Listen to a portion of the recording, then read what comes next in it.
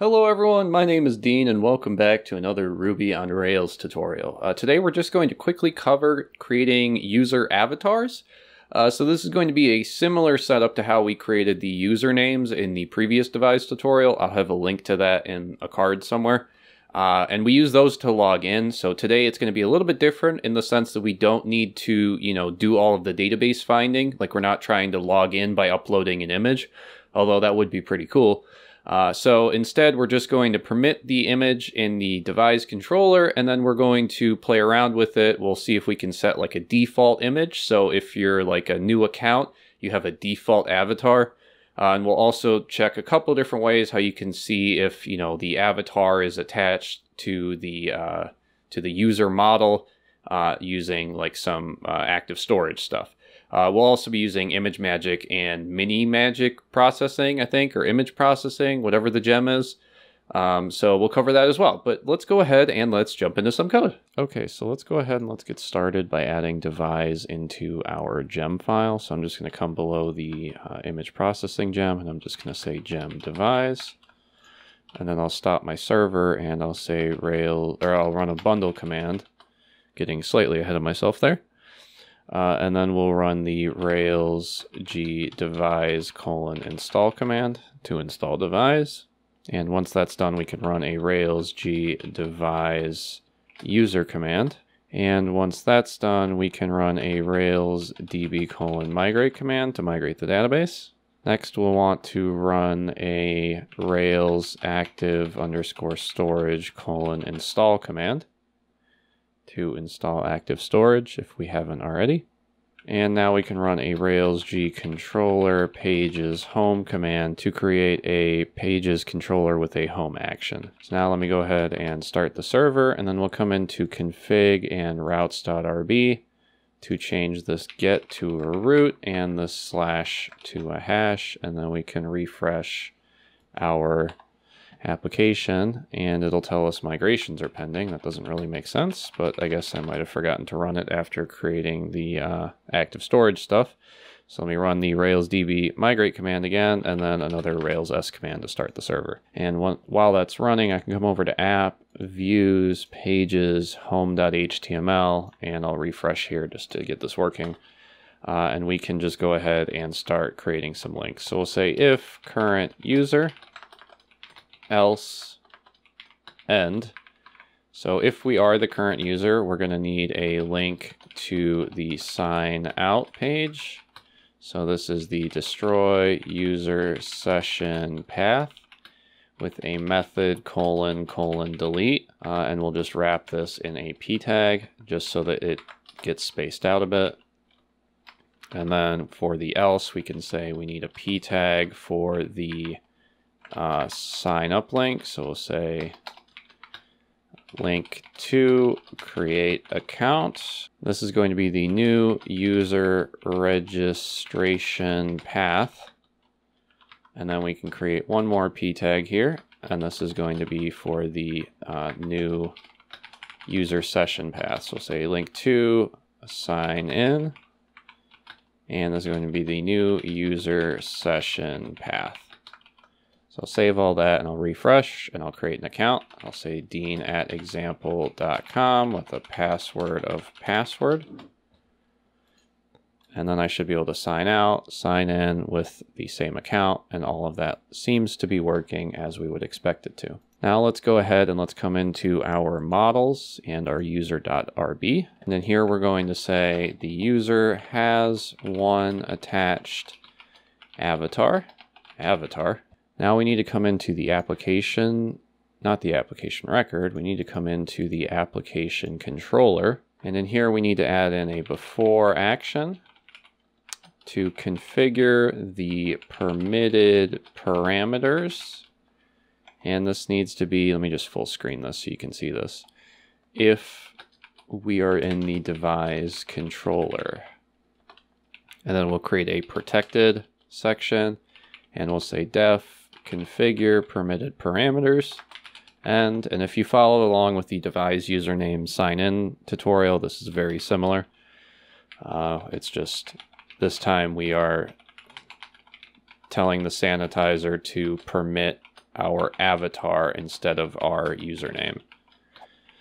So here we're going to say avatar.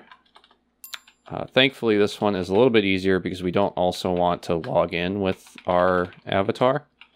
So we get to skip out on some of the Warden authentication stuff, thankfully, because that's usually the biggest time sink.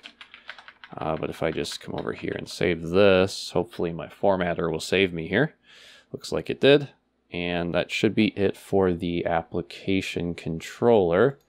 Let's now come into our views. We need to generate them. So let's stop the server and run a Rails G devise views command. And then we can run Rails S to restart the server. Because we now want to come into our devise views for the registrations, and we'll go into the edit registration. And in here above the email, we're just going to start with a div with a class of field, and we're going to say image tag for the resource.avatar_thumbnail if resource.avatar.attached ? So we haven't created this resource.avatar thumbnail yet, so let's come into our user.rb, and down here we'll just say def avatar thumbnail end, and then we'll say avatar.variant and we just want to resize this to, let's say, 150 by 150, and we'll include the exclamation here to say, I don't care about your aspect ratio, you will do as I say. So even if, 16 by 9 meant that this was, 150 by something smaller, it will still force it to be 150 by 150. This does mean that we should come down to our gem file and uncomment the image processing gem, because I think variant relies on that. And then we can run a bundle install command again to install the image processing. And then you might also need to do a sudo apt-get install, and let me just pop this out a little bit, image magic with a K, I think. I'm not sure if this needs to be capitalized or not. It looks like image magic is already installed. So I think this is the command, but if it's not, it might be image magic. No, so it is lowercase, so it's this first one.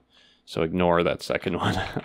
But once we have that, we can then come back into our application and come to our edit page. And below this avatar attached, we'll just create another field. And in here, we'll just say f.file field for the avatar.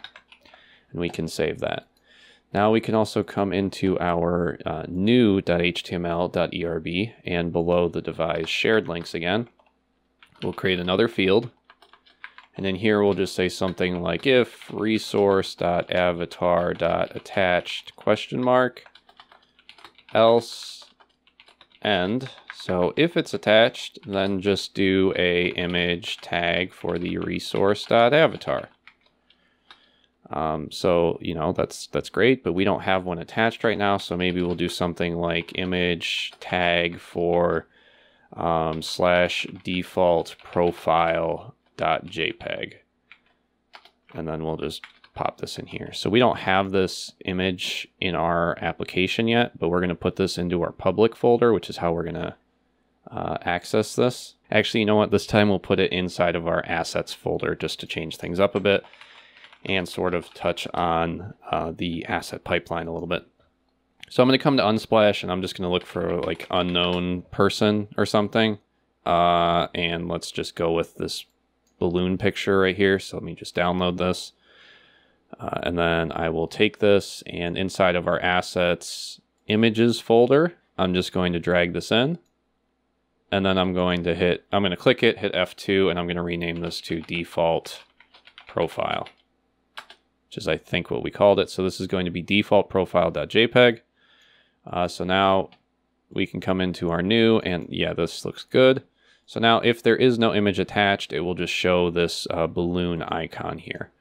So let's now come to the home page again. And so we have the current user sign out page. That seems fine. But what we want to do is say, like below that, maybe we want another p tag. This is going to be a link to edit account, and this is going to be the edit user registration path. And then we'll just create one more BR here, I guess. And this is just so that we can then say image tag for the current user dot avatar thumbnail. And that should be good. So let's just save all that and then let's refresh. Oops, let's start the server first. And then let's see what the issue is. Avatar variant resize 150, variant delegated to attachment, but attachment is nil. Gotcha. So what the issue here probably is we're checking if it's the current user, but we need to also say if current user dot avatar dot attached question mark, right?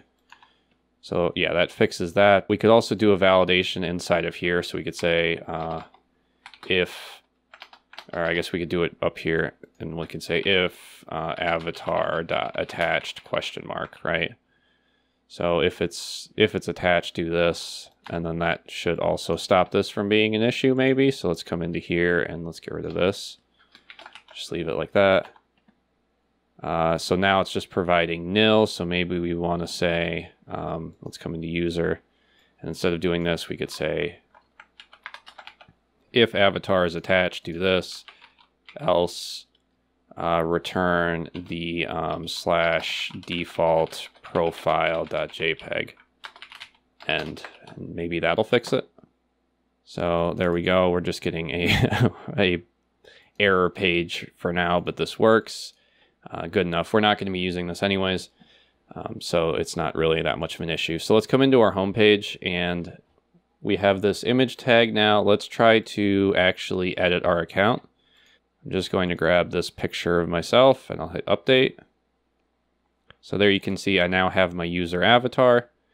But what happens if I sign out and maybe I create a new account and we don't want to just point to this default profile photo? How do we make it so that it's set to always have a photo attached? Well, we can do that fairly easily if we just come into our user.rb, and we could do something like, let's say this after, we'll give it an after commit, and we'll say add default avatar on %i, and then we'll say for create and update. And then we can come down here below this, because this one doesn't need to be public since we're using it in an after commit, and we can say def add default avatar.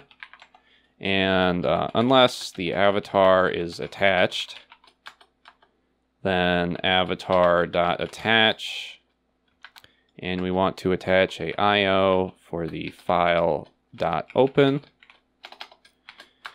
and we'll say rails.root.join, and we need to join the app to the assets, to the images, to the default avatar.jpg.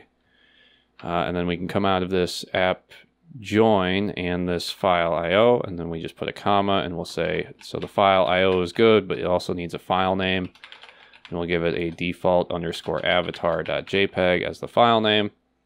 And for the content underscore type, we'll give it a image/JPEG. And if I save this, oops, and give it one more end tag, and now save it, it doesn't look like it wants to, but I'll just fix it myself. So this looks about right, I think. So let's come into our home page now, and I think this also looks good. So let me come into here, I'll refresh, I'll sign out, I'll create a new account, I'll call this test@case.com with a password of password. Oh, right here, I see what the problem is. I called the file name default profile, and I called this default avatar. All right, so let me sign out again. I'll create another account, test@case2.com with a password of password. Sign up, and now it's working as expected. Of course, that makes sense. Now, if I come in here and edit, you'll see that it's already showing my default avatar, and I can change this to, let's grab this profile picture and hit update. And now I have my own unique avatar here. I can sign out, sign in, We'll sign in to test at case.com and we'll fix this one, although this one also looks fine. So I can edit this account and I could say for this one I want this chess playing picture. And there we go. That is avatars done in multiple different ways. I don't think you need this anymore because you are now forcing an after commit, and I think the after commit fires before the home page. But that's a couple different ways to do some error handling here, attach avatars, resize them, and set defaults and all that other stuff. So I hope this was helpful, and I'm going to cut to the outro now. Okay, so that's going to do it for this avatar tutorial Devise thing. Hopefully this helped you guys. If it did, remember to like it. If it didn't, remember to dislike it so we don't subject other people to more bad tutorials. I personally like it when other people have told me, this video is only an 80%, because then I know that I should probably go look for something else.